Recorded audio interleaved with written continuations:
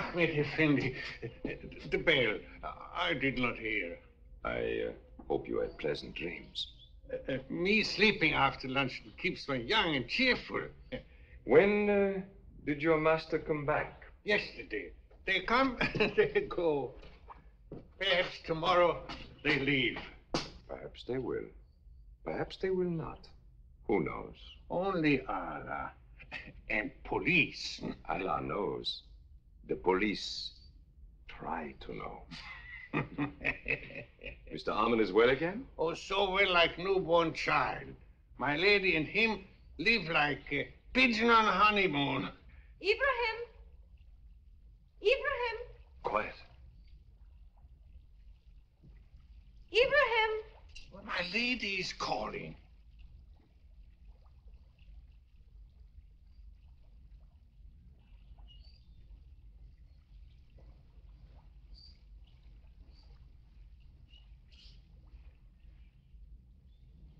Ahmed Effendi.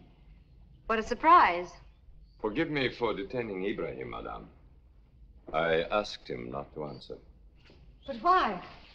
Won't you come in and have tea with us? We've been away from Egypt a whole year, you know, and my husband would love to see you again. Thank you. I'd rather not. Tea on the terrace for 3, Ibrahim, as Ahmed Effendi won't join us. What my lady wants, she must have. I'm very happy to see you again, Ahmed Effendi. You're looking quite prosperous. Very European, if that can be considered a compliment. I was promoted. I'm now captain of police. I've been waiting for you for a long time. Do you come as an officer of the police or as an old friend? As both, madame. As an ardent reader of detective stories, I know I shouldn't talk to a police officer unless I'm in the presence of my solicitor.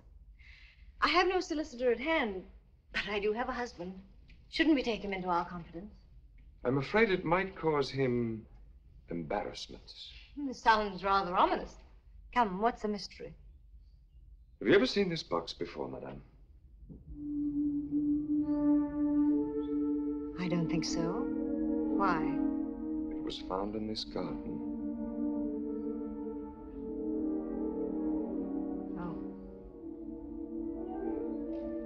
Arabic work, isn't it? What a lovely thing.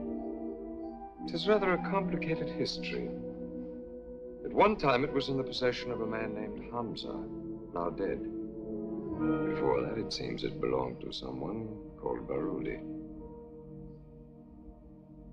Mahmoud Baroudi. Baroudi? Oh, yes, I remember him. A rather dubious young man, wasn't he? Whatever happened to him? I thought you might be able to tell us, madame. I'm sorry. I'm afraid I'll have to disappoint you. But perhaps my husband might know. He knew him, too. Mr. Armand is a fine man, a great gentleman. I owe him very much. And so I would rather he did not hear from me how Mahmoud Baroudi died. It would be kinder, madame, if you were to tell him. Before you visit my office.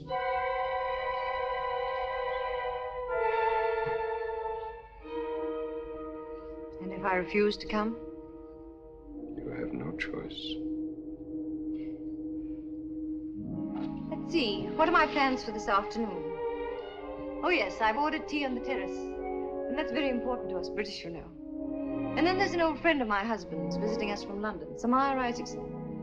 No, I'm afraid it would be most inconvenient today. You'll give me till tomorrow? Tomorrow at noon. I shall be waiting. And I shall be there. You're most kind, Ahmed Effendi, to give me time to arrange my affairs. You're a true friend of my husband. I thank you, really.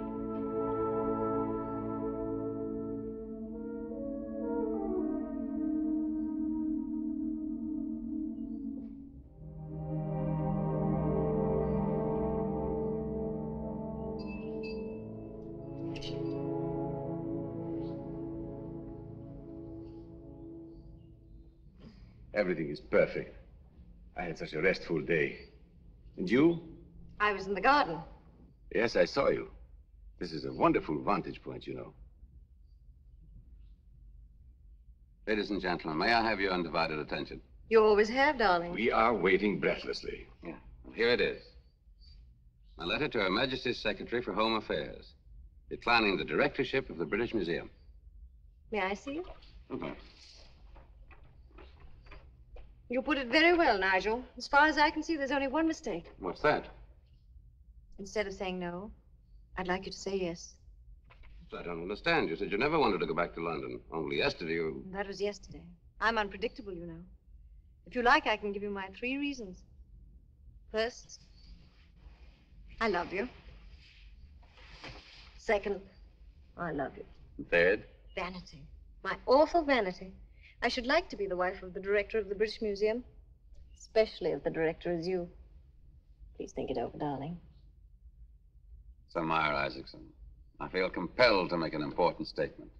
Mrs. Nigel Armand, my dear wife, is the greatest woman in Egypt since Cleopatra. Don't you agree? Thoroughly, sir.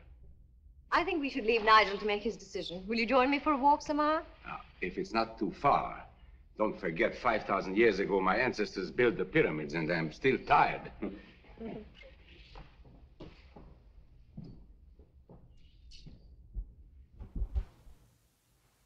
You've changed quite a bit, Ruby. I know how much you hate London, and still you want Nigel to accept. I'm not thinking of myself. I'm thinking of Nigel. There may come a time when he'll have nothing left but his work. Surprisingly unselfish of you. You've always considered me a hopeless case, haven't you? I made a bad diagnosis. I'm a pretty sharp observer, and rarely have I seen a man so happy in his marriage as Nigel. I hope he stays that way. He won't. I need your help, Doctor. I need it desperately. In what way? It's a long story. I don't know where to begin. Why not at the beginning? My memory for dates is very poor. The things I remember best are the hats and gowns I wore, and the way I felt when I wore them. But you doctors keep records, don't you? Yes. When was it that I first came to your office? 3 years ago. In May, to be exact. It took me a long time to decide which dress I should wear. I wanted to impress you, you see. You certainly did. And that's why I chose my new dress from Worth. Such a lovely dress, and so expensive. I sold my last jewel to buy it. A ring which a former friend had given me in one of his not too frequent moments of generosity. I was terribly nervous, but I flatter myself that nobody, not even you, the doctor, noticed it. Don't forget, then I was quite used to rather difficult situations.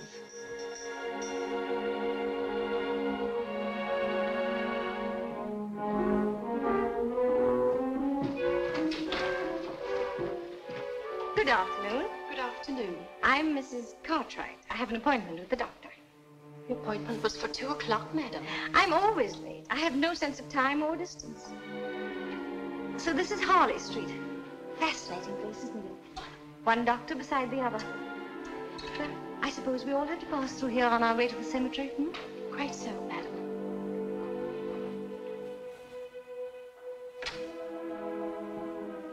Mrs. Cartwright is here, Sir Meyer. Show her in.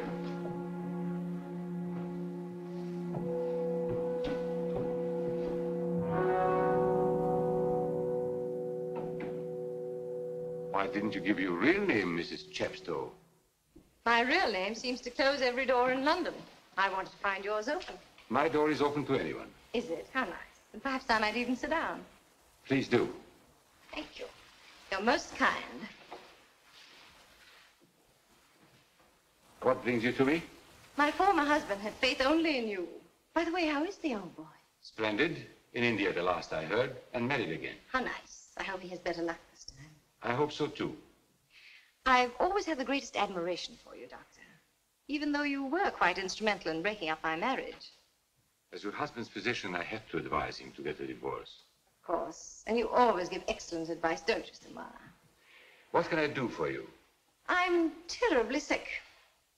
Don't ask me what my malaise is. I wouldn't know. But it upsets me greatly.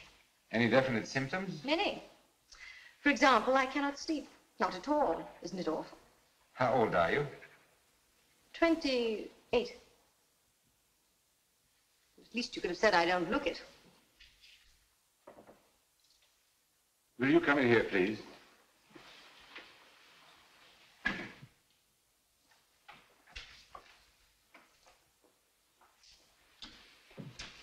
Very well, nurse.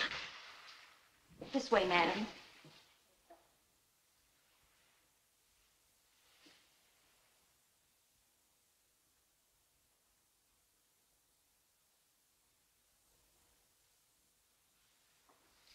And what is your verdict, doctor?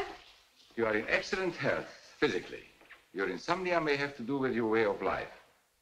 Drifting from one place to another. I adore your outspokenness, doctor. The cause of all your trouble is fear. Fear of age and fear of the future. I must admit I have been rather lonely lately, without even a good bank account to keep me company. Can you offer me some advice? Go somewhere where people don't know you. Find a man who loves you, marry him, be faithful to him, and I promise you'll sleep. That's why I returned to London. It might be difficult for you here. Perhaps. But I can try, can't I? You see, I prefer England, Englishmen, and the pound sterling. The dollar has always eluded me, and I haven't very much confidence in marks or francs. You do as you please, madam. I wish you the best of luck. And you pity my poor victim, hmm? Frankly, yes. Why? Men are just begging to be lied to, so I lie. They don't fall in love with me. They never trouble to know me. They just fall in love, and they're cheated by their own imagination. Interesting viewpoint. But it's the truth. If I can have everything I want, money, pleasure, admiration, just by a little harmless lying, I'd be a fool not to lie, wouldn't I? Why did you pretend to be sick? Just to tell me all these none too flattering things about yourself? I'm in the mood for confession today. I would have gone to a priest, but I'm not pious. You are not sick either. Why confess to a doctor? I have my reasons, and I'm going to take your advice. I found a man. I'll marry him. And remember that if you ever meet my victim, what you know of me, you know as my doctor. And doctors, like priests, are bound to secrecy. Don't forget that. Ever. I've been a doctor for a long time, madam. I know the ethics of my profession. And I've been a woman for rather too long a time. And I know the ethics of my profession. Good day.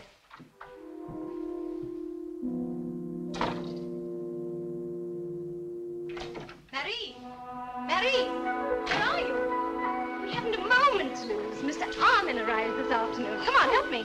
C'est magnifique. At what time, madame? 5. I've arranged with the clerk to give him the suite next to mine. Don't you think it's worth £5? Even the balcony is a joy. Come on, don't stand there. Help me. We've only 2 hours.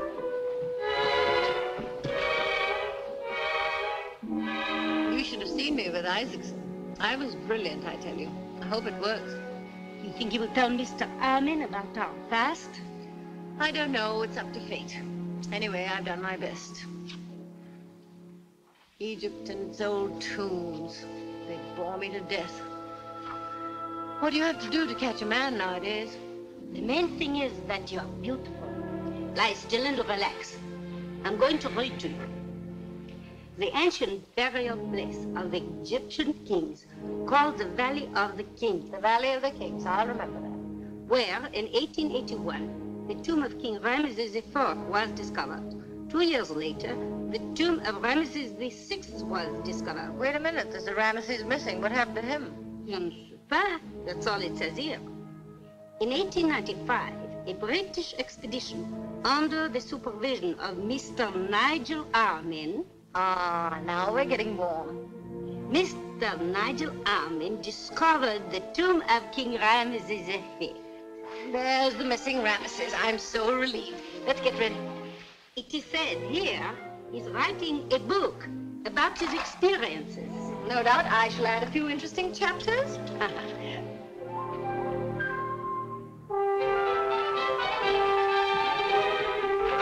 John, madame, he's in the lobby, registering. He will be up in a moment. Now, repeat it again for the last time, madame. Ramesses IV, Ramesses VI. Then the great discovery by Mr. Armin, Ramesses V. Mysterious Egypt, Valley of the Kings, deserts, Sphinx, pyramids. Enough to sustain an amusing conversation with anyone. Oh, by the way, what's the name of that new writer he's always talking about? Shaw, madame. I told it to you 100 times. Georges Bernard Shaw. Yes. It's a name destined to be forgotten. I think I hear rain coming. Madame, please, keep this in your purse. I have it from my dear Mama. It brings luck. Bless you.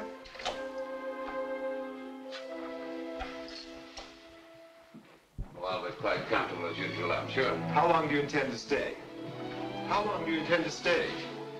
Excuse me a moment. Miss Chepstow, Mr. Armin, what a surprise. When did you arrive? Only a moment ago. I meant to call on you first thing. I thought you'd be at Claridge's. Well, I couldn't get rooms there, the Derby, you know. So, remembering your recommendation, I came here. I have a lovely suite on this floor. Oh, I'm on this floor, too. You must admit it's destiny. I only admit a pleasant surprise. Well, I shall entertain you. I presume your time is taken. And it's a little your fault, you know. All your fascinating stories about Egypt and those lovely tombs.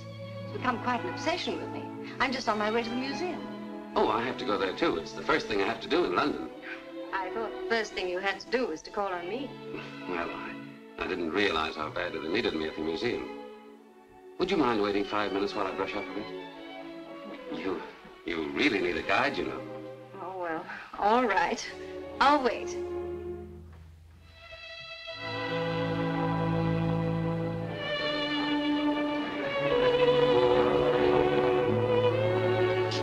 Some more spaghetti, signora mia? No, Papito, enough is enough. And you, Bella Donna mia? Do you want to kill me? No, Brent.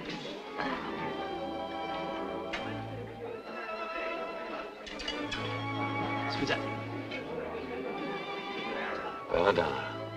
Beautiful woman. It also means a poison, doesn't it? It has two meanings, like everything. Being a hopeless optimist, I like to take the good one. To me, Bella Donna means you. Well, let's see if I fit the description. Good evening, sir. A table? No, thank you. Maya, I sent them a telegram to meet me here. I didn't know that you would give me the first evening. I hope you don't mind. On the contrary, I'm most anxious to meet him. Oh, excuse me.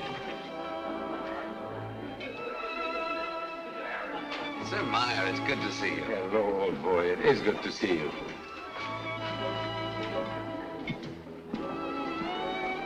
My friend, Sir Meyer Isaacson. Mrs. Chepstow. How do you do? But we know each other, Mrs. Chepstow, don't we? Oh, now you've spoiled it all. I wanted to keep it as a special surprise for Nigel that you were my doctor. But why? The ways of women are often mysterious, Nigel. For a short while, at least. Oh, you're so right, Doctor. And I want you to sit down. Thank you. We can strongly recommend the spaghetti. You are looking very well. I've had my first vacation in years, in France. Oh. And there, I take it, you met Mrs. Chepstow. Yes. We were both lonely and we had a wonderful time together. Nigel was always talking about you.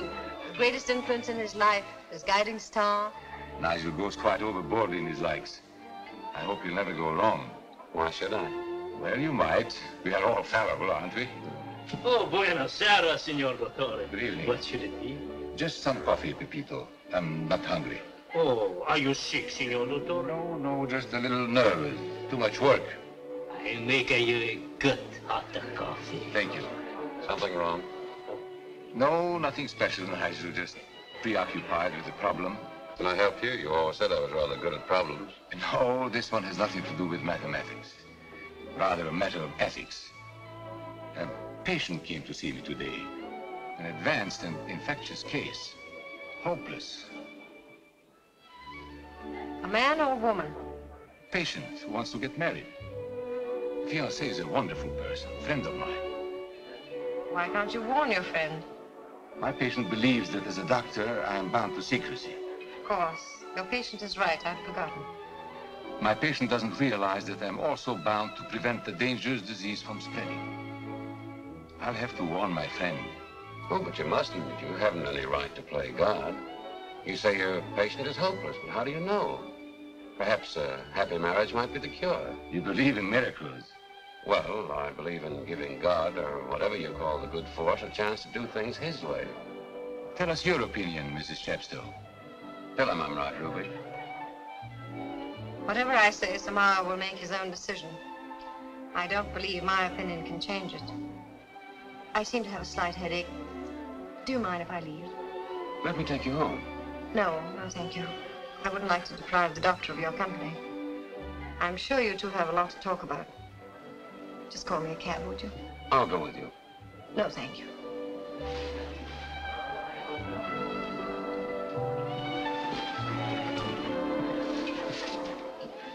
I'm making it easy for you, aren't I?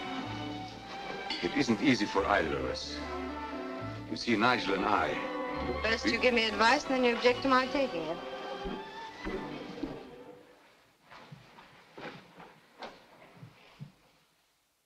You think Dr. Isaacson will tell Mr. Armin about our past? Oh, I'm sure of it.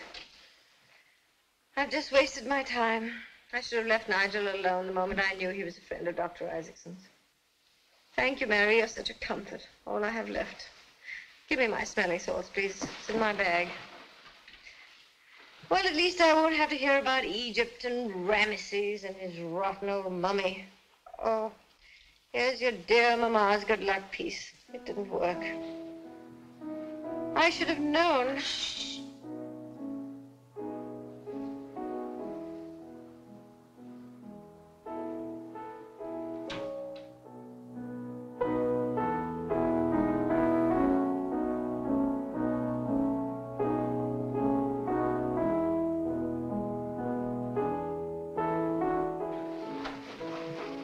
Try once more, je vous en prie. Perhaps the doctor did not say anything. Mais no, it's impossible. Good, Sherry. When a man plays the piano in the middle of the night, he's worth another try. What do you want me to do? Knock at his door? If you can see him from the balcony, he can see you too. He might join you. And let him tell me what a great disappointment I am? No, thank you. What are you doing? In the dark, men mostly follow their noses.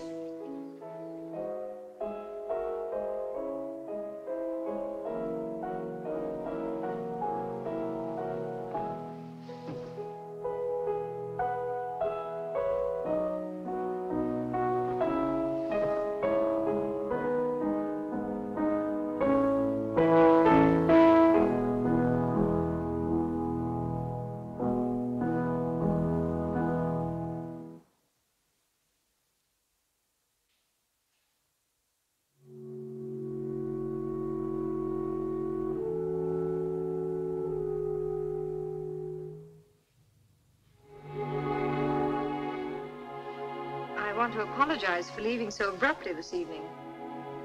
I hope the doctor didn't think me impolite. I suppose you two had a most interesting conversation. It was more of a monologue. What did he tell you? Oh, I did most of the talking. I spoke about my plans, these next months in Egypt, and the fulfillment of everything I've worked for all these years. And I told him I was going to ask you to come with me as my wife. What did he answer? What do you answer?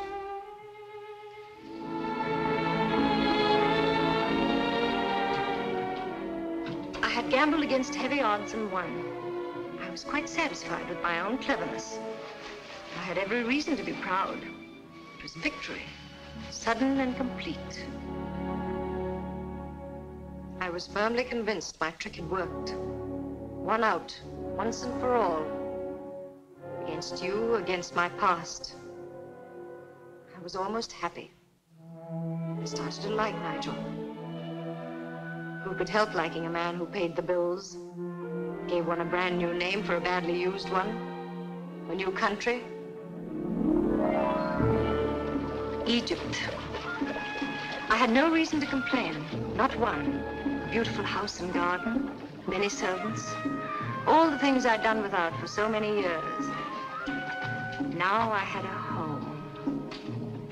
Villa Bella Donna, named after you, darling. In such a pleasant setting, I really intended to give a convincing performance of a respectable woman in love. Not an exciting role, but a challenge because of its novelty. And the engagement promised to be a long one. But I found the months that followed interminable. I saw no one but Nigel's dull collaborators and their still duller families. No one. And slowly all these lovely people and Egypt and the heat and the flies and Nigel's continuous kindness became a mountain of boredom. I am certain he married his sister. What else could he do? She was rich and powerful. And I suppose he waited until the first child was born and then he murdered her. Very simple, Professor Müller. Much too simple. We don't even know him. Gentlemen, we're forgetting the ladies. Oh, don't mind us. We love gossip. We were only discussing the marriage of Ramesses V. How disappointing. And I was hoping for a much more recent scandal. Weren't you, Yvonne? Scandal? What do you mean? I do not understand. I asked if you weren't interested in scandals. I am.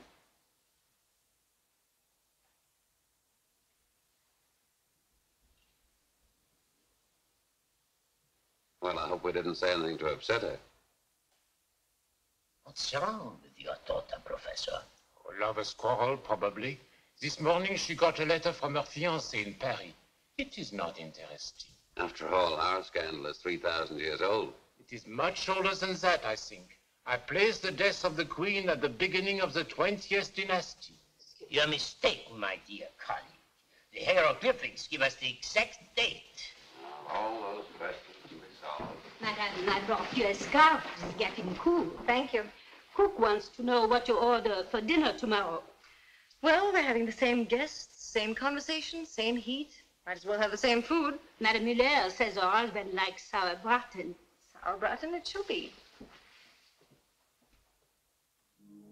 Ramesses with sauerbraten. Sauerbraten with Ramesses. A rather ordinary beginning for this, the most fateful evening of my life. Whoever cooks our destiny uses a curious recipe. In my case, boredom, one moment of kindness, and Yvonne, whom I disliked from the beginning because she was 17.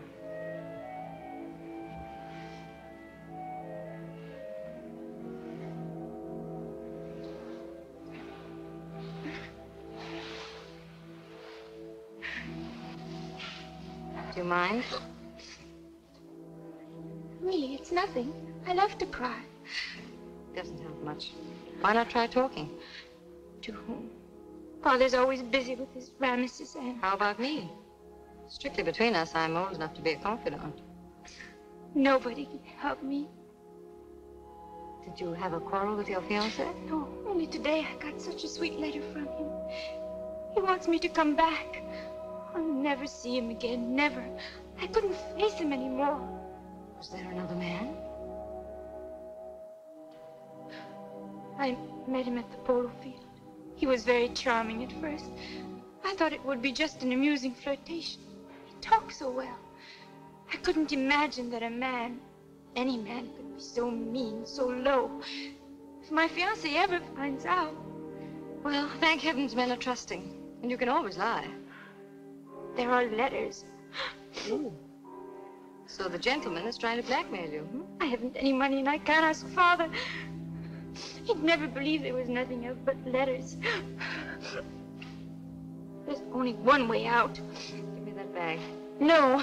Come on, give it to me. I'm going to kill him. That's what he deserves. Oh, I shouldn't if I were you. Killing is an awfully messy business. Perhaps I could get the letters back for you. But how? A little tact and persuasion. You trust me? I didn't know you could be so kind, Madame. Nor did I. Now you dry your tears and stop worrying. And I'll go back to Ramesses. Oh, by the way, I forgot to ask. What is the gentleman's name? Baroudi. Mahmoud Baroudi. Mahmoud Baroudi.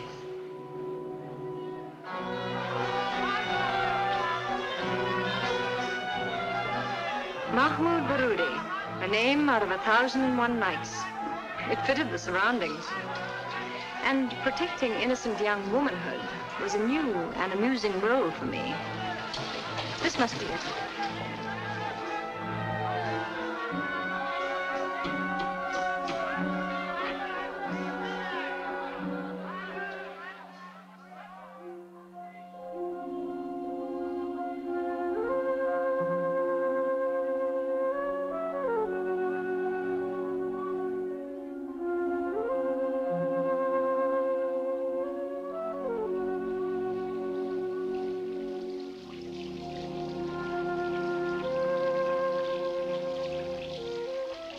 looks like a harem. Why not? But it is forbidden. They cannot buy women anymore. What does it matter? We're not in the market anyway. The master is waiting.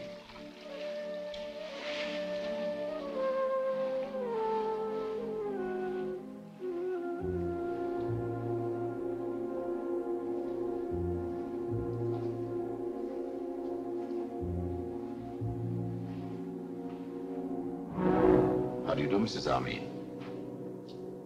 I hope you had no trouble finding my house. The street is rather obscure. No trouble at all. Splendid. May I offer you something? My servant Hamza is famous all over Egypt for his coffee. Thank you, no. I can only stay a moment. I'm sorry.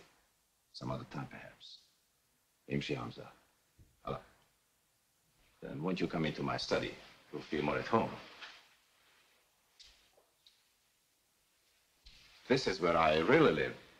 My house, it's a little like myself, half Oriental, half European. I inherited it from my father. If you had a little more time, I'd like you to see it. It's quite interesting. I'm sure it is. Your message came yesterday. I must see you on private business. I couldn't sleep last night trying to imagine what it could be. I'm very impractical and not a businessman. From your collection of trophies, you're a sportsman. Not really. I'm too lazy, but I admit modestly I'm rather good at polo. I played at Oxford. In fact, that was the only thing I learned there. It's a good game if you like falling from horses. And meeting the right people? I haven't seen you at the polo field. But you did meet Yvonne Dupont.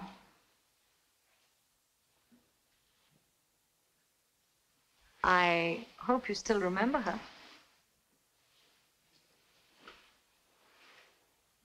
I remember Yvonne as long as I live. She's an enchanting young lady. You are a friend of hers? Yes. Yes, a very good friend. Then I can be frank with you, Mrs. Armin. Won't you sit down? There was a time when Yvonne and I were very fond of each other. I hoped someday to marry her. It was rather a shock when I found that she already had a fiancé in Paris. Oh. And you still love her? Yes. I'd do anything to make her happy. Well, that makes my mission so much easier.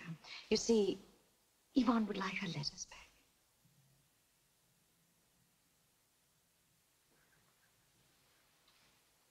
Her letters? You haven't destroyed them. I destroyed her beautiful letters. I couldn't do that, madame. With Yvonne gone, they're all I've left. I'm alone, madame. I have no family, very few friends. Acquaintances, yes, but no friends. I don't think I shall ever marry. Now, what will be left when I'm old? Nothing but my memories, my souvenirs, letters. Do you think me ridiculous? Oh, no, no. I'm exactly the same as you. I'm delighted to find a man who is as sentimental as we women. Only last week I was discussing this emotion with a very close friend of my husband, Osman Pasha, the commandant of police. Perhaps you've heard of him. I've never met him, personally. Well, that's too bad. I must arrange it. This Osman Pasha, he's a realist. Has no feeling for sentiments at all. I suppose it's because of his profession, always dealing with criminals. But I know he'd be delighted to meet a man who wouldn't part with the memory. Not for 2,000 francs? Not for 10,000. Oh, Mahmoud Effendi, you are even more sentimental than I thought.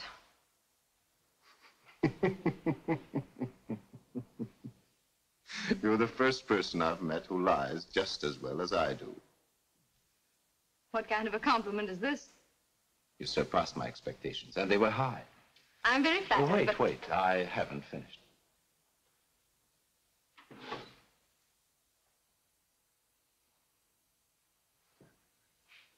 Here? All of them? All.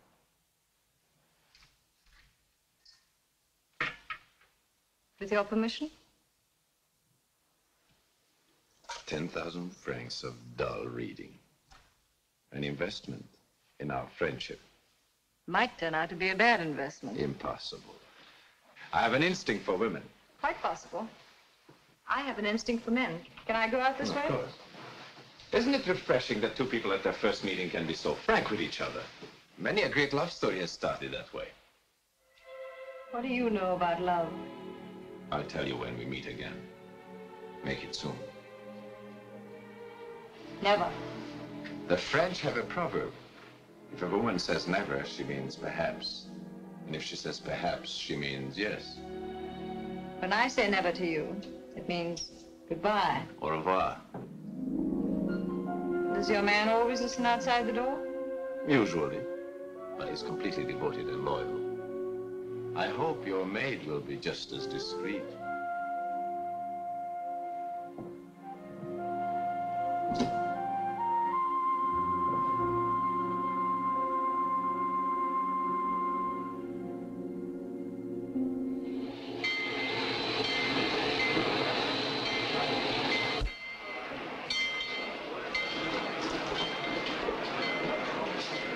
Train leader interview, please. Yes, sir.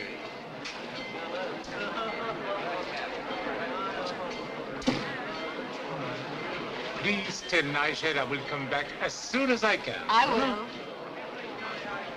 Thank you again. I'll never forget what you did for me. Look out for yourself, Yvonne. The girl can't be too careful, you know. Give my regards to your fiancé. And remember my advice. No letters. What a happy coincidence. Undoubtedly, we both came for the same reason. To say goodbye to Yvonne. Great love. What a pity you missed her. Goodbye, great love. And now what? Well, I've seen the pyramids. The Sphinx has no secrets for me. And I've been cheated by every rug dealer in the bazaar. Have you something more amusing to offer? Just myself. Not very much, I must say. Still, I must consider your investment. I haven't my watch. Have you the time? The rest of the evening.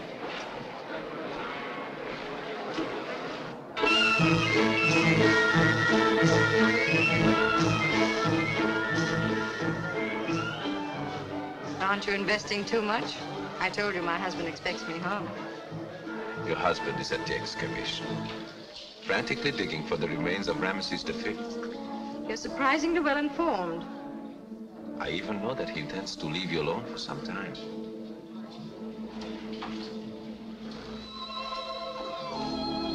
Rather careless of him.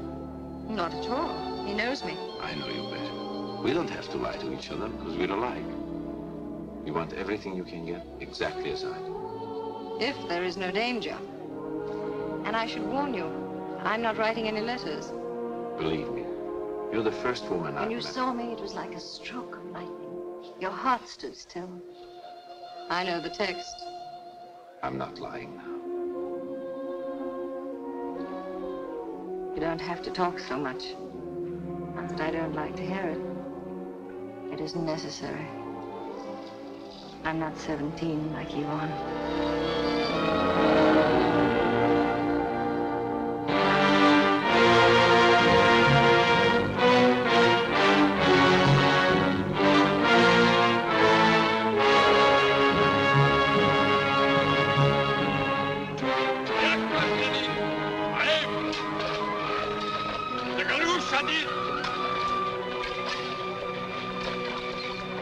Armin Effendi, the mail has arrived.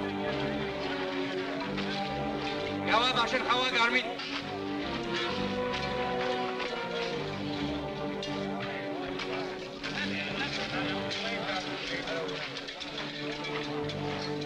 I'm going to have the tunnel cleared sooner than you expected. Perhaps this afternoon. Oh, don't work the poor chaps too hard. It's getting hotter and hotter. Give them a rest. Anything else? Nothing, sir. Only I would like to ask you a personal favor. Go ahead. Anything I can do. Except one thing. I can't talk to the commandant of police about your promotion. Oh. Because I've already written in that you're the best man in the service. And he agrees. You're very kind. Thank you so much, sir. Well, I had to tell him the truth. Captain Ahmed.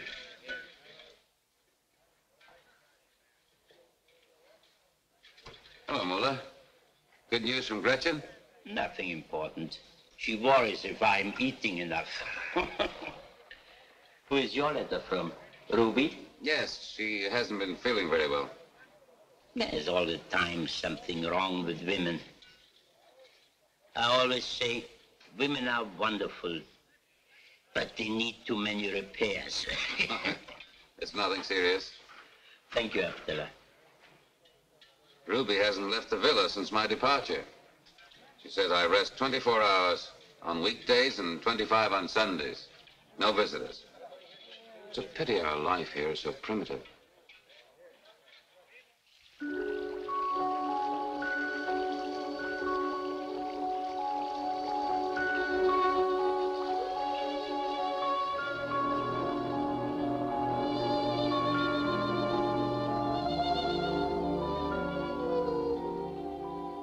I'm beginning to love Egypt. The climate is so amusing. Getting used to it. Lately, the nights are so beautiful. And the days? I don't know anymore. I sleep. Marie is infuriated with me. She says I need the sunshine. Tell her it's bad for your complexion. No, with the French you must use logic. I tell her that I go out at night because it's the thing to do. And that one meets the most fascinating people. For example? Burglars. Night watchmen. Astronomers. Who else? You. I forgot to mention that.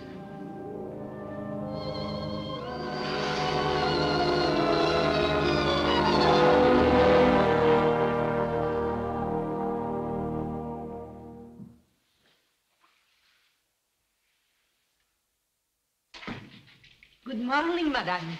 It's 2 o'clock. Aren't you ashamed of yourself? Have you no sense? Where is this going to lead us? I'm in no mood for lectures, Mary. Go to bed. I'll undress myself. We will find ourselves in the divorce court again if you keep on. Nonsense. Nigel will be home tomorrow, and I'll be a dutiful wife again. I know when it's time to stop. That may not be as easy as you think. Oh, go away and leave me alone. Très bien.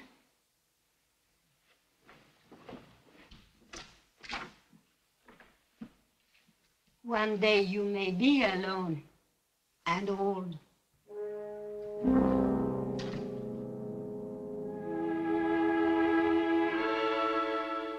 The very things I'd always dreaded. Being alone, being old. That's why I'd said goodbye to Barudi, ended the pleasant little interlude once and for all. At that moment, I didn't think I cared. It had always been easy for me to turn off my emotions whenever they interfered with my interests. Why should it be different now? My interests were with Nigel. He returned in the morning. I had passed a sleepless night, but I was ready to answer all his questions. He didn't ask any. He just trusted. And when you wrote that you missed me, I couldn't stay away. Oh, I tried to. Worked feverishly. But even Moula noticed that my heart wasn't in it. And so he urged that I take a rest. He didn't have to try very hard to persuade me. How long can you stay? A week, I thought. Only a week? I'd hoped you could stay longer. I know it's selfish of me. You've been married to your work for a long time, and to me for only a year. But please stay longer. I need you. Really, I do.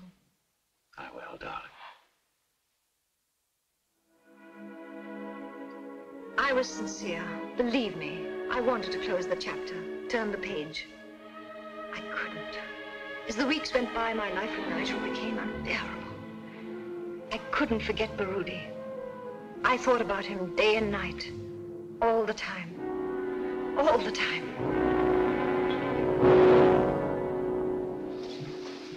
Did you deliver my letters? Oui, madame. All of them. Did he give you one for me? No, madame. I'm happy to say no. And if you want to know why, look in today's paper. You had better hang on to what you have.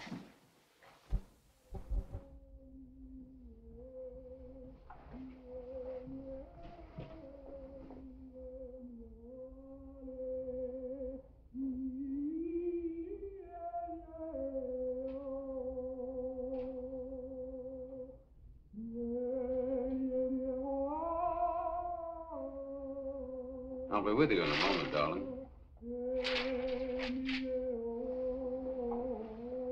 Something wrong? Nothing. Will you have some sherry? Please. I've heard from Muller, and I'll have to go back to the valley soon.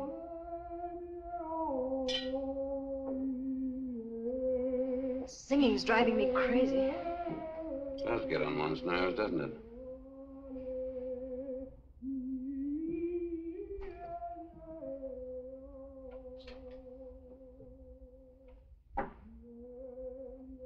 What is it, Ruby? I know it's childish, but I'm afraid to be alone again. Then why don't you come back with me? No. No, I don't want to be a nuisance. But why don't we enjoy these last few days? Meet new people, have dinner in town, or invite them here. I'm vain, you know. I'm married to a famous man, and I want to show him off. Can you blame me?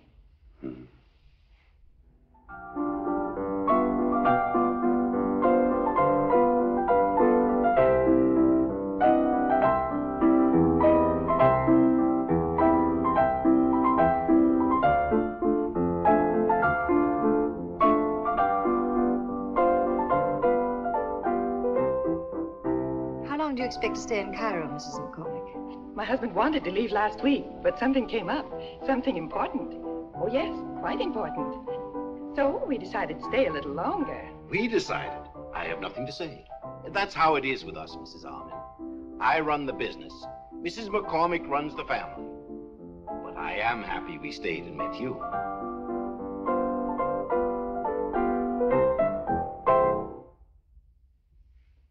I'm a little out of practice. Oh, you play beautifully. And Mr. Baroudi dances divinely. Perhaps I should play a polka. You know, I love to exhibit my repertoire. Thank you, Mr. Armin, but Jean and Oh, it's such a beautiful night. Moonlight and stars. Well, I'll try to play something to fit the mood.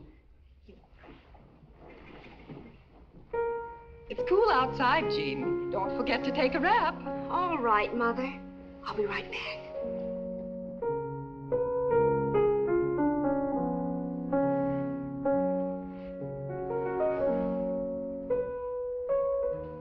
A beautiful night, really. Ideal for poets. And young love. It is, Mrs. Armin. Why don't you answer my letter? I'm very busy, as you can see. I had to invite all these dull people just to talk to you. When can we meet? Be careful. We have a big program. The pyramids, right through the desert, picnic on the Nile. It sounds charming. When? I write you from the States, don't forget.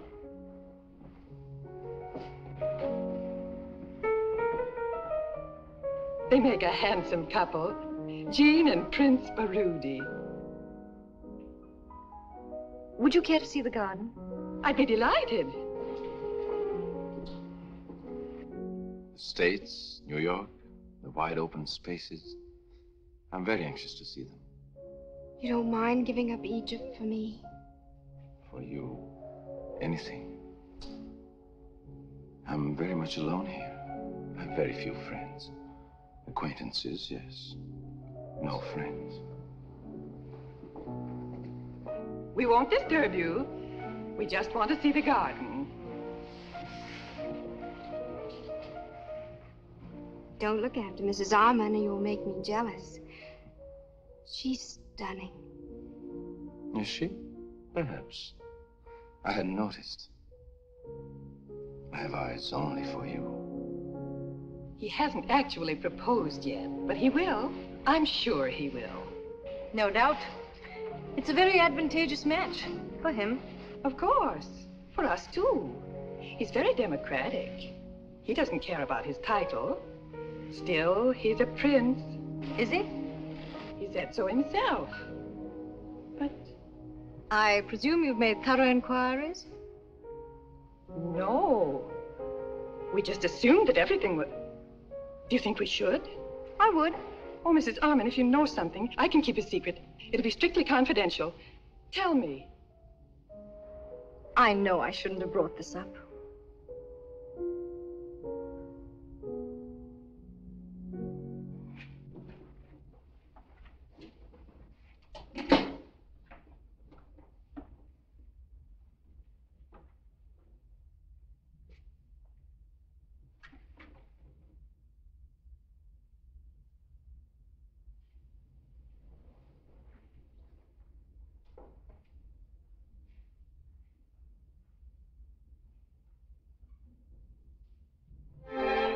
Do come in.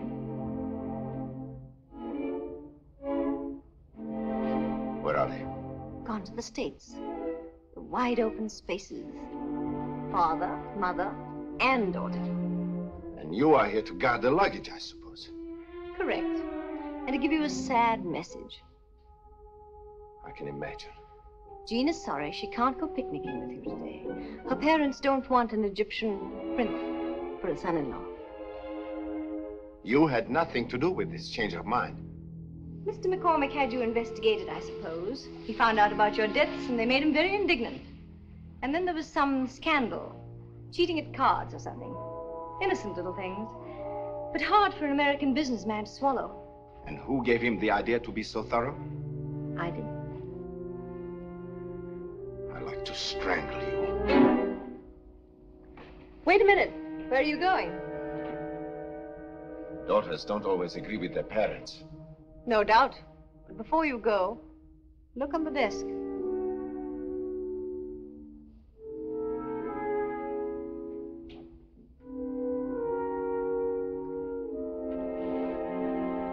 That check won't be stopped if you don't attempt to see the girl before she leaves for home.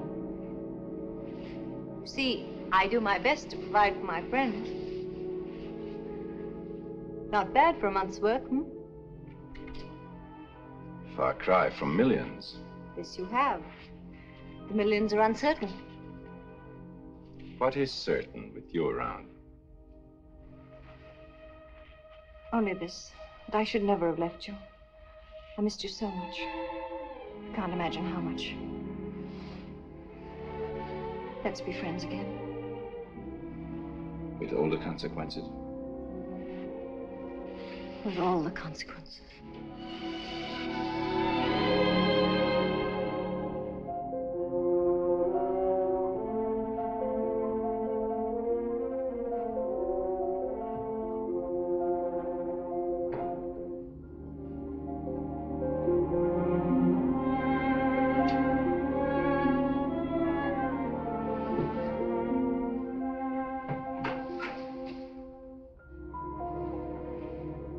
Hello, darling.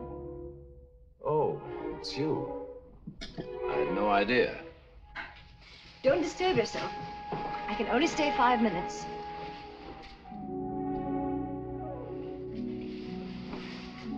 Things are in an uproar at home. Someone's beginning to miss you? Oh, no. Caesar's wife is above reproach, you know.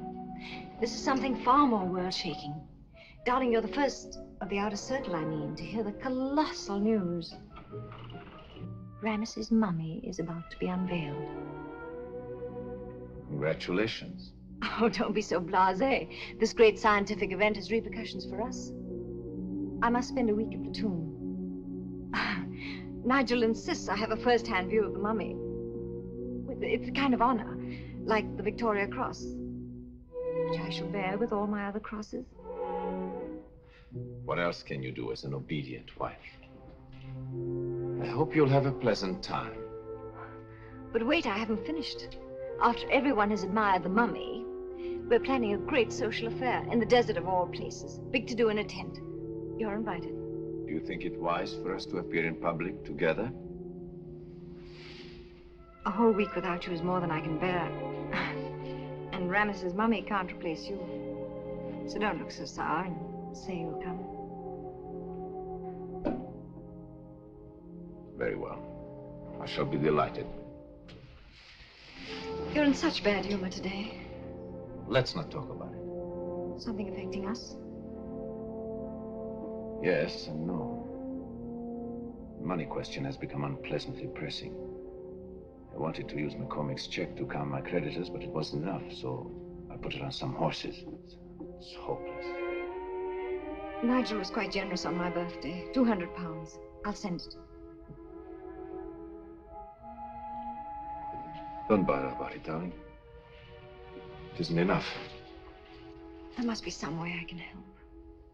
I'll have to leave the country. Perhaps I'll go to America. America? You've heard from Jean. I know you have. Don't get excited, darling. Yes, Jean has written she'll be 21 soon, and she'll have money of her own, she says. I'll kill her if she comes between us. I don't think you have enough courage. Jean doesn't stand between us. Nigel does. Oh, I wish he were dead. What did you say?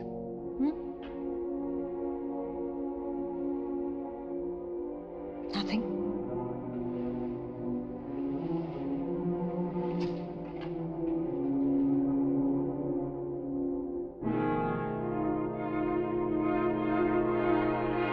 You did right, Jean. I knew it. Mind your own business, will you? Tear it up. I want you to tear it up. Back again where we started. Great love. Little courage. No money. And it would be so easy. What you're thinking is impossible. The life we are leading is impossible, too. Always meeting in secret. Always in danger and no hope. The circumstances are perfect. King Ramesses' mummy could help us. I'm in no mood for joking. Neither am I, darling. Nigel will be the first one to enter the tomb, won't he? I expect so. A dangerous undertaking. The first one to discover one of those tombs was Sir... I forgot the name. One beautiful morning, after years of hard work, he broke the seal of an inner tomb. Another beautiful morning, a few weeks later, he was dead. A mysterious sickness. The doctors looked for an unknown microbe. But the newspapers and all the other gossips convinced the world that the dead king had taken his vengeance. A curse. Silly superstition. A helpful superstition. If your husband's predecessor had been poisoned... But the doctors would find out. There are poisons difficult to detect. In small doses. Impossible to detect if you believe in curses or look for unknown microbes. I can't do it. Believe me, I can't.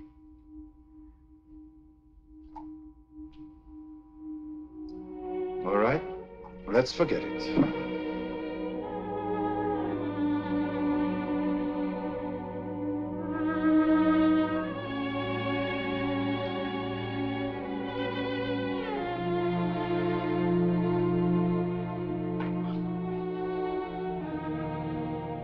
I must go now. Goodbye, darling. Tell me you love me. You've never said it. I'll do anything you want.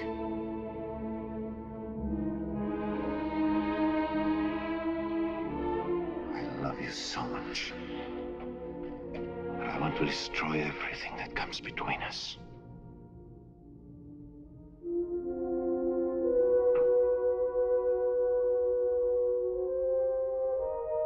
Abdallah.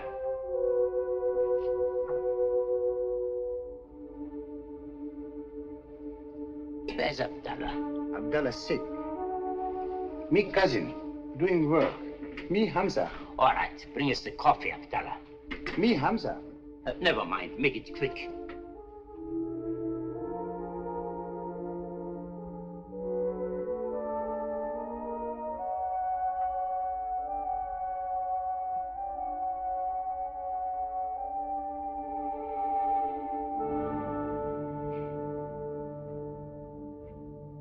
You started excavating 10 years ago, Mr. Armand. That's right. After many failures, you succeeded in locating the entrance to the now world-famous tomb. 4 years ago, the first anteroom was discovered. You call it the Royal Chamber, if I'm not mistaken? That's perfectly correct, Mr. Smith-Barrington. The room was filled with the personal belongings of the king. You keep on working right through the hot season? We can't. Don't forget the objects we find in the tomb haven't been subject to changing temperatures for thousands of years. What do you do about that? Each year we bury the entrance of the tomb with gravel and rocks and reestablish as far as we can the original conditions. And today you're opening the inner tomb, which you believe to hold the remains of Ramesses V. I'm sure of it. The seals on the doorway were unbroken. Well, the readers of the London Times will be very interested in this, Mr. Armand. I'm grateful to you. Thank you. We Americans used to stronger stuff, Mr. Armand. Hasn't anything sensational happened in all these years? An earthquake or a kidnapping? I'm afraid I'll have to disappoint you, sir. No human interest story? My article has to compete with the world's heavyweight championship. Well, let's see. No, nothing's happened, except that I was married. That might not be as sensational to your readers as it is to me. Well, if we could run a picture of Madame with the article, it would. Tell me, Mrs. Armin, aren't you afraid to look at the mummy? There's a curse, you know. Afraid? No. I'm not superstitious. Hold it. Steady. All right, thank you. That's all. And now may we have one more, please, with everyone in. Dr. Mueller, Mrs. Mueller, if you'll step in, please. But hurry, the guests are arriving. All right, make it right away.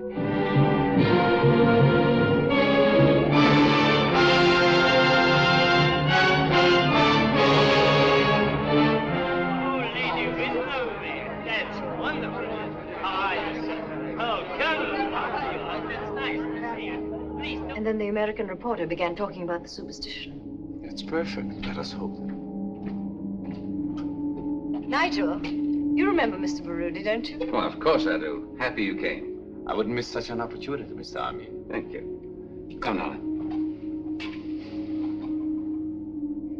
We are now going into the tomb. The ladies should be careful not to touch the walls. They have been cleaned for 3,000 years. Mind the step, please. Watch the steps, please.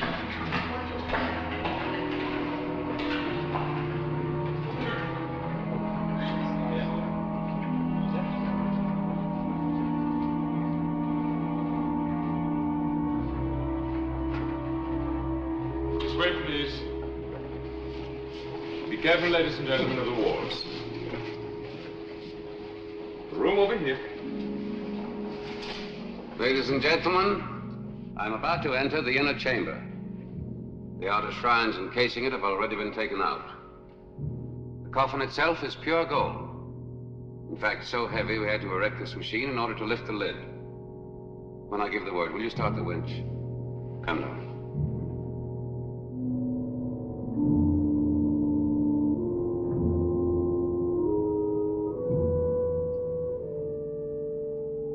Now.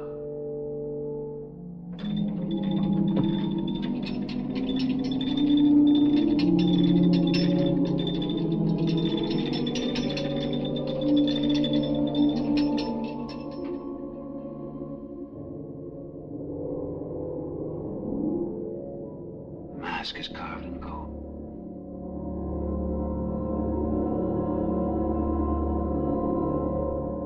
Even the flowers have kept their shape. As if it were alive. How wonderfully preserved. Wonderful workmanship. I'm frightened. What's the air in here, darling? It makes you dizzy, huh? I feel it too. It's a funny sensation. Let's leave, please. Oh, no, not yet. I waited 10 years for this moment. It was almost an obsession. Until now, I've had two loves. When my work is finished here, I'll only have one.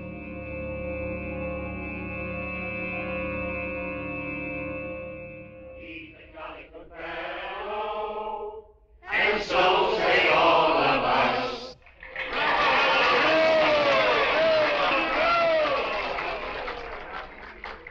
Thank you very much. You're most kind.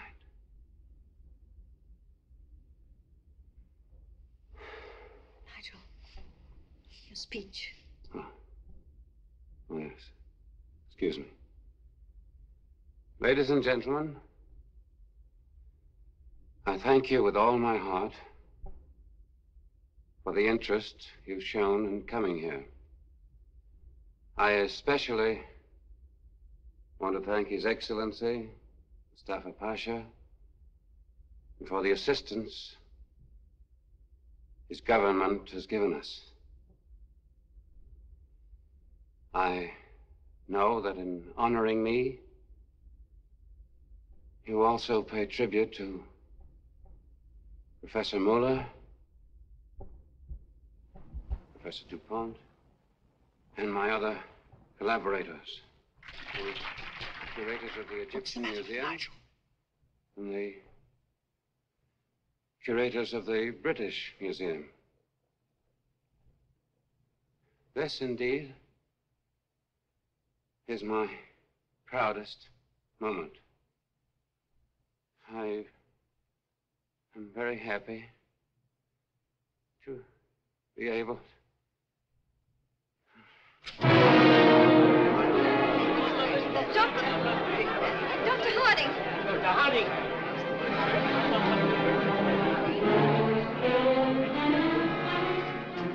I can't breathe, Doctor.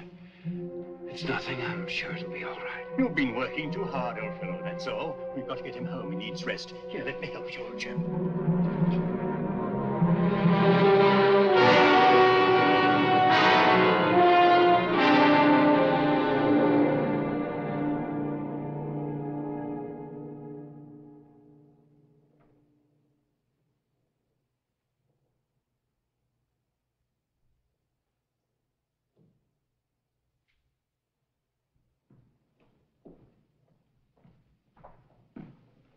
Here I am.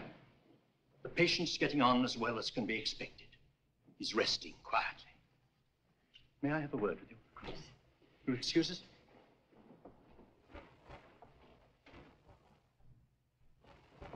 Won't you sit down, Doctor? Thank you. Well, I shouldn't worry too much, Mrs. Armin. This sickness came on so suddenly. Well, if no one got sick, we poor doctors would starve. I examined your husband thoroughly, Mrs. Armin. Blood pressure's low, heart beats fast, a little too fast. Vague pains, kind of headache. Perhaps it's just nerves. Nigel has been so engrossed in his work. Well, maybe. Yeah. To be frank, I haven't arrived at any definite diagnosis. But I gave him a sedative. That's good in any case. Plenty of rest, absolute quiet, till we see more clearly. Could he have contracted an infection from one of the workmen? That's an interesting idea. Yes, malaria, perhaps. No. He has no temperature. He doesn't drink, does he? Hardly at all. Contrary to the usual belief, alcohol is an excellent preventive in these hot climates. I'm completely dried out myself. I'm pouring you a drink, Doctor. Oh, please don't trouble, please. Oh, well, since you have it poured, I'll take it. Thank you. And keep your chin up, and just give the patient light food and lots of liquid. Lots of liquid. Oh, thank you. And tell him to have faith in his doctor. That's most important. I'm sure he has the utmost confidence in you. Well, I don't know. He spoke of calling in someone else. A Dr. Isaacson.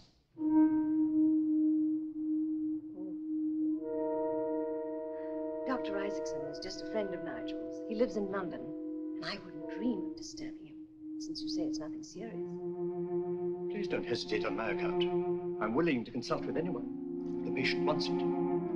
Dr. Isaacson has a certain vogue in London, but I'm sure he's no more qualified than you. Well, that's what I thought. Believe me, I can handle the case alone. We must pull him through together.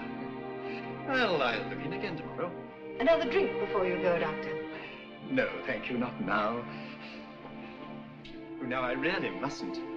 I have several more visits to make this morning. And you know, most of my patients are just as hospitable as you. Good morning. Don't trouble.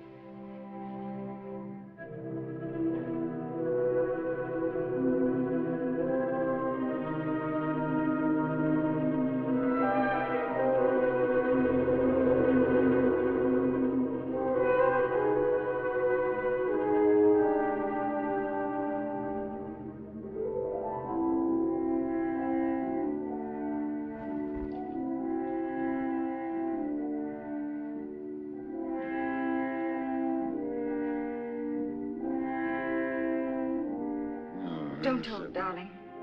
The doctor says you must be very quiet. I'm the only visitor allowed. The Mullers were here. They sent their love. And Ahmed wants me to tell you not to worry about a thing. You'll be all right in a couple of days. You must be quiet. I will. Don't leave me, darling.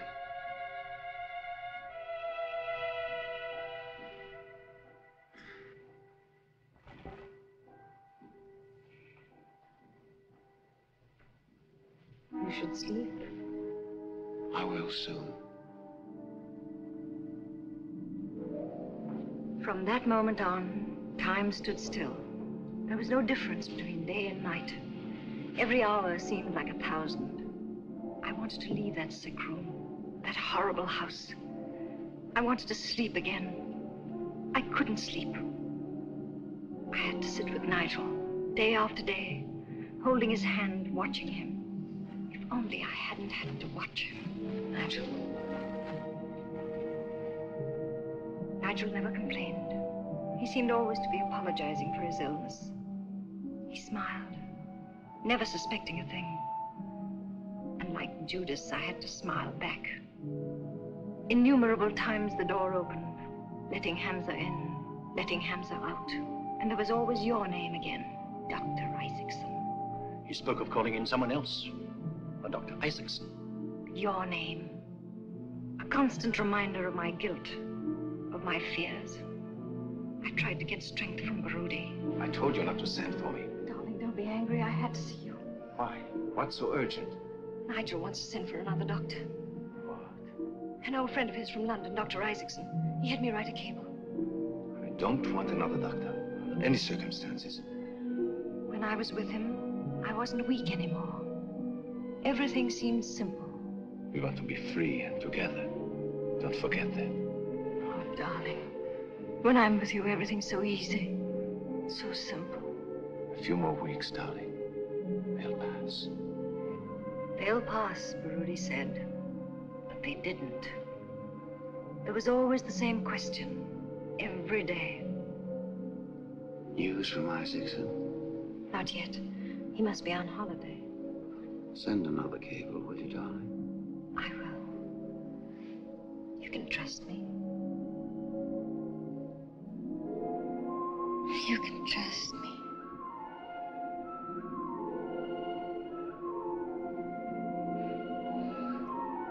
You can trust me.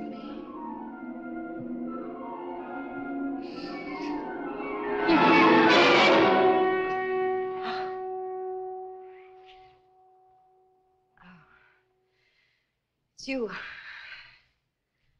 Didn't hear you come in. What is it?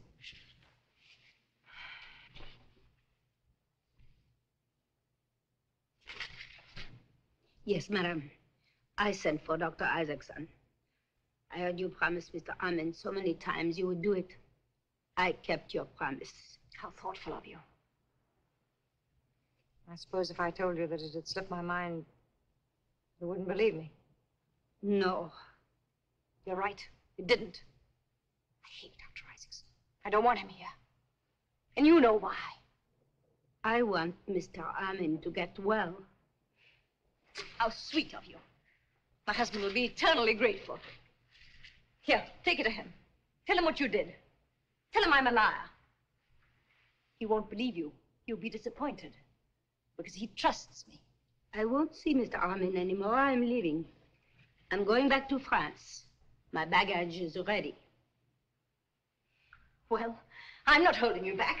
I've had enough of you. Bon voyage. Here, take your money and go. Well, what are you waiting for? A reference? Very well. I'll give you one. 20 years of faithful service. 20 years of meddling in other people's affairs. 20 years, what we went through together. It could not be printed in school books. But I love being with you. Inside you're not bad, you're generous and gay. Now you've changed hard. To this man, Barudi. Keep your sermons to yourself. He is evil. He will destroy you. Why do you see him? Why is Hamza in the house? Why do you not want to help your husband? Do what you want with your silly accusations. Go to my husband. Go to the police. I could not turn against you. I can only beg you to come with me before it is too late. Leave me alone. Once and for all, I beg of you, leave me alone.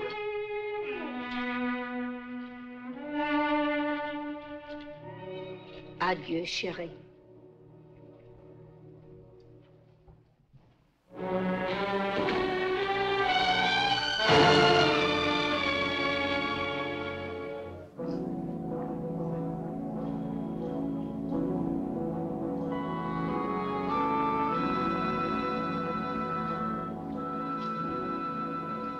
Is Barudi Effendi here? Ara, yes, indeed.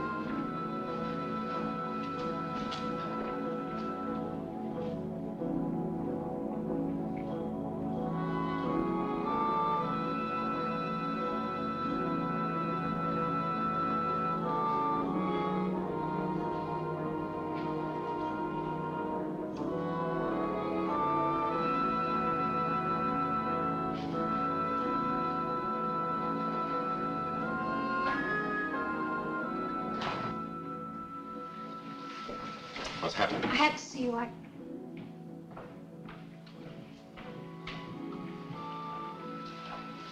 can't talk here. Come.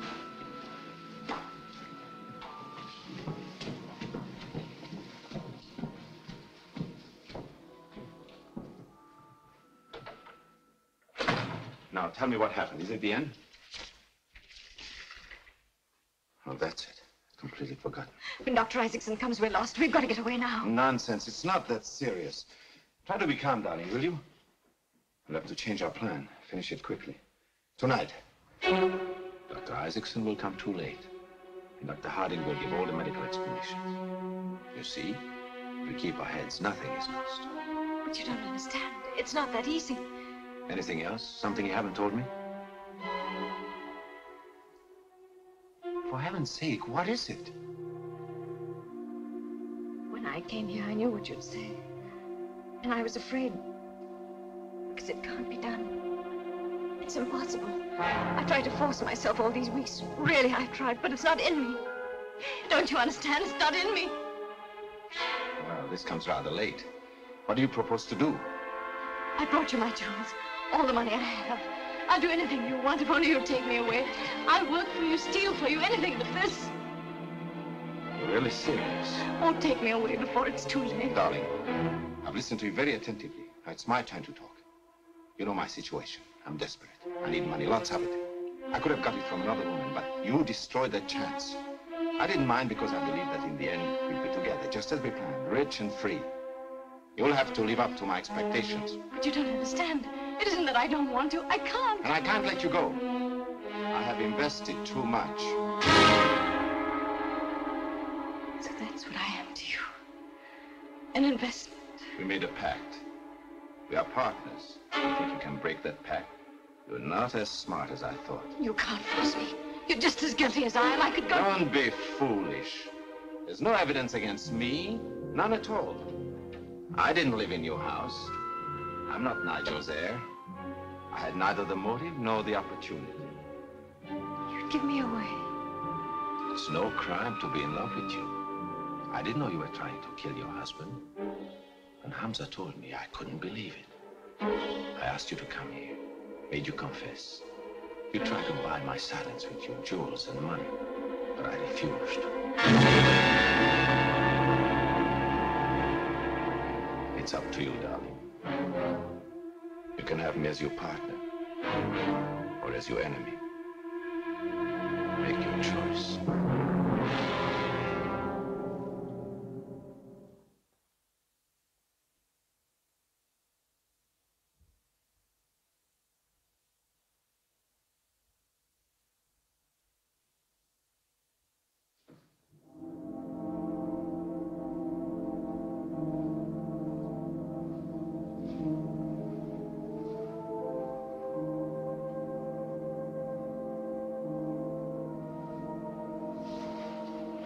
Oh, it's you, darling.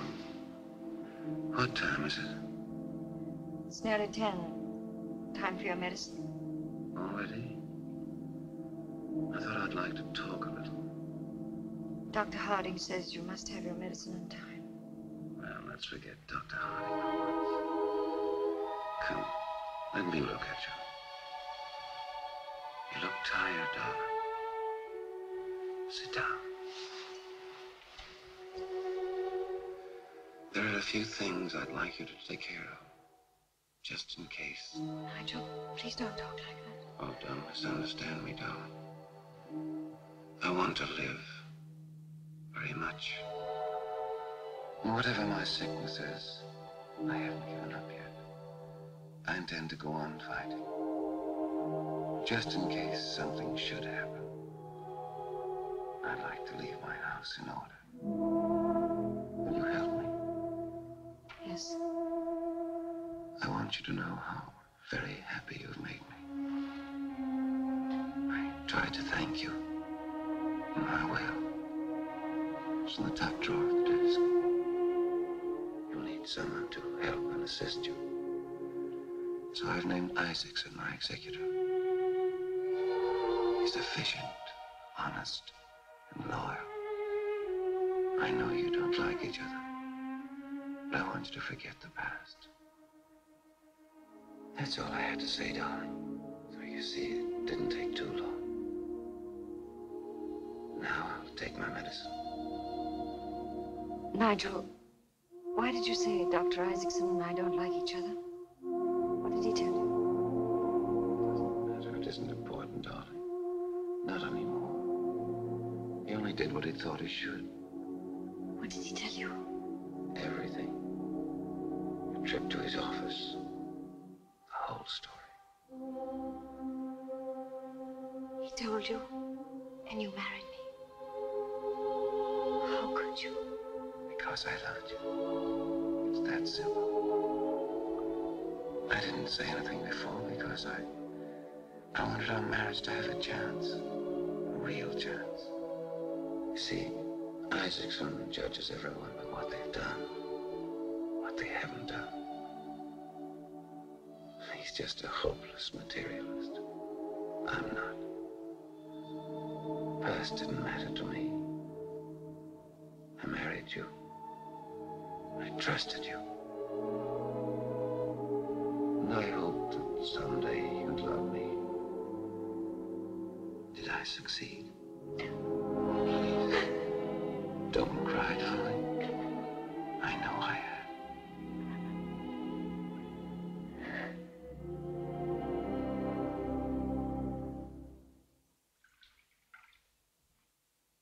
I did as you told me. I went home, changed my dress, and called Hamza. He gave me the box. I emptied it into a glass, all of it. Then I went into Nigel's room. He was asleep. I said, "It's time for your medicine." He drank it. I waited until the end. I knew you'd have the courage. I love you for it. Is there anything else you ought to know? Was Hamza with you? I left him to guard the room. Then I came here. No one saw me. Good. Wait. I took a carriage. Perhaps I shouldn't have. But all I could think of was to get here. The coachman might remember. Better send him away. I'll be back in a moment.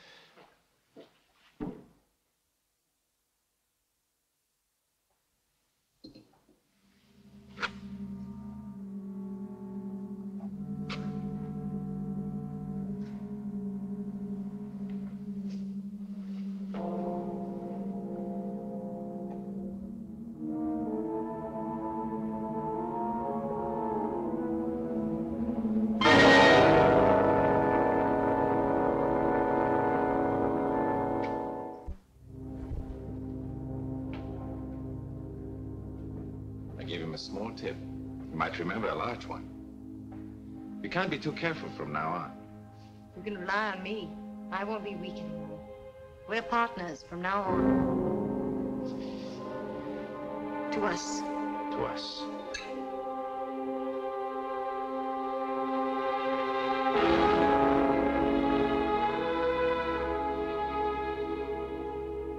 Now you can never leave me. Even if you want to.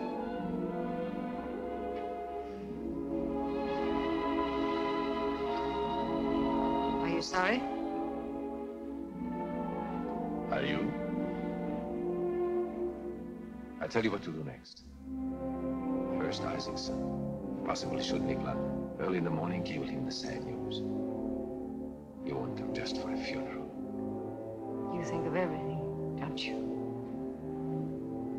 Hamza's to go to his village. Stay there until I send for him.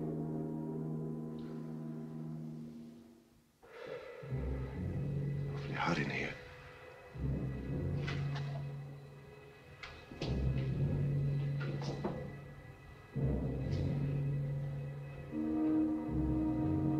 What shall I tell Dr. Harding when he comes?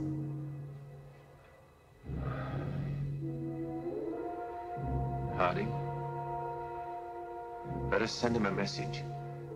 I fear a sudden turn for the worse. That'll prepare him. Who else? Well, there's no danger. Marie. She left me. Forgot to tell you.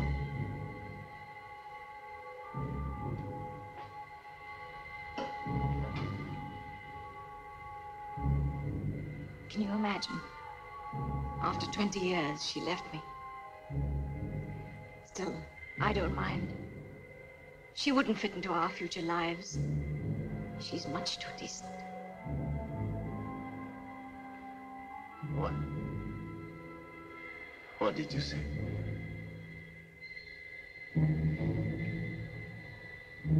I was speaking about our future life, darling. I'm sure you've made plans.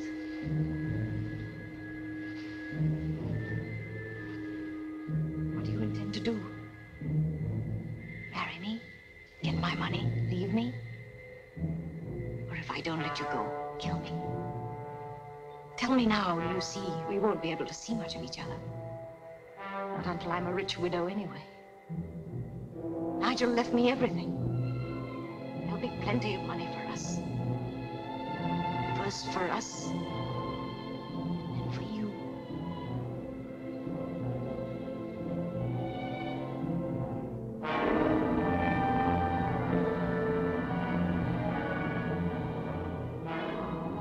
That's how you planned it, isn't it? Isn't it?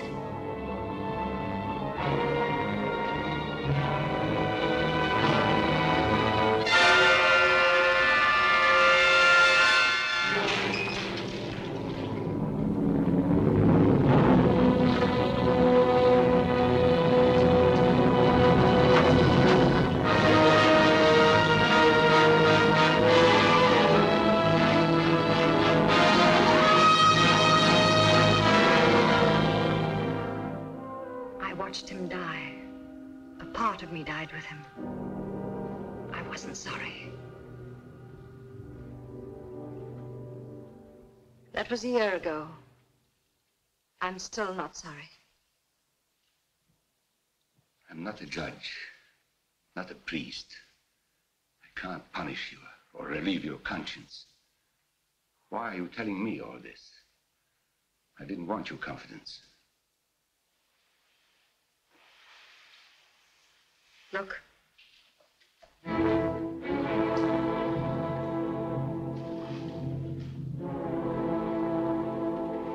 Tomorrow at noon, I'll be arrested. I was given this day of grace in which to tell Nigel.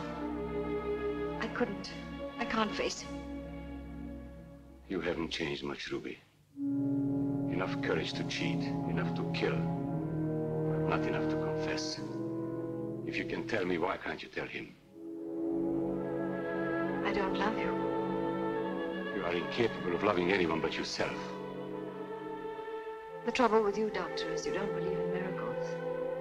Do you remember the story of the wicked lord who tried to make love to a virtuous lady? He used an innocent mask to cover his evil face. After he'd learned to love her, he wanted to tell her the truth. Take off the mask. He couldn't. It had become part of his skin. This happened once upon a time. It happened again. Ruby, Maya, where are you hiding? Here, darling. You must tell him, please. Very often I've had to tell patients they would die. It was always hard. This task is harder. Nigel will have nothing left. Nothing. Not even his faith. Well, Mrs. Armand, I would like to inform you that you are now the wife of the director of the British Museum. Here's my letter of acceptance. Wonderful. When do we leave? With the next boat? I'm ready. What do you say, Doctor? You'll have company on your trip to London. Congratulations, Nigel. I shouldn't have thought you could leave Egypt so easily. What will King Ramesses do without you? You're right. My conscience will bother me. We'll have to say goodbye to him. I have a splendid idea, darling. We'll order a carriage and drive to the tomb tonight. All three of us. Yes. Yes, that'll be lovely. The valley will be beautiful by moonlight. Let's see it for the last time.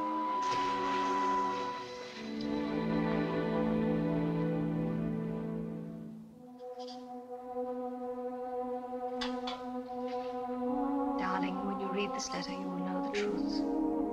Try to remember me, not as the woman I am, but as the woman you believe me to be. Don't come to see me when I stand trial. I'm not lying anymore when I say, love, Ruby.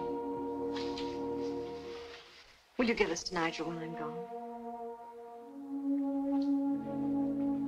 Carriage is here, darling. I brought you a cake. You? Why so serious? What have you two been talking about? The only thing that Maya and I have in common, darling. You?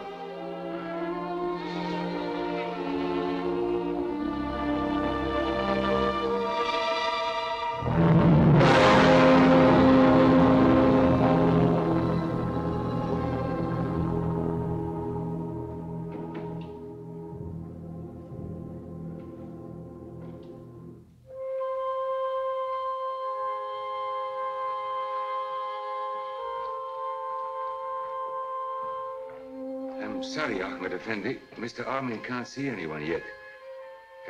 But perhaps I can answer your questions. We were together at the tomb when the accident happened. It was an accident. There can't be the slightest doubt. Mrs. Armin was very gay and full of plans the entire evening. She decided to rest while Mr. Armin and I climbed the hill to see the valley in the moonlight. You are familiar with the excavations? Quite. Well, then you remember the rock slide near the entrance. You must have been sitting there when it broke loose. We heard the rumble and turned back. By the time we reached her, she was dead. Buried under tons of stone. A most regrettable accident. I'd call it an act of God. May I take you to the gate? Unfortunately, there is a file in my office still marked incomplete. Before I can close it, I will have to ask certain questions of Mr. Arnold. Please tell him I see him later. You worked with Mr. Armin for many years, Ahmed Effendi. You must be his friend. I would like to call myself that, sir. Then I can be frank. The dead cannot be revived, and they cannot be punished. And no one wants to punish the innocent. Mr. Armin lives in a curious world of his own. A world more real, perhaps, than ours. He has lost much. I hope he can keep what he still has.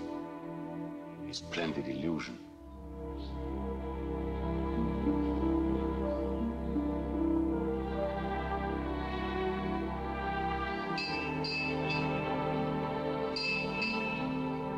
Must I tell him you were here? Why you came? Yes, sir.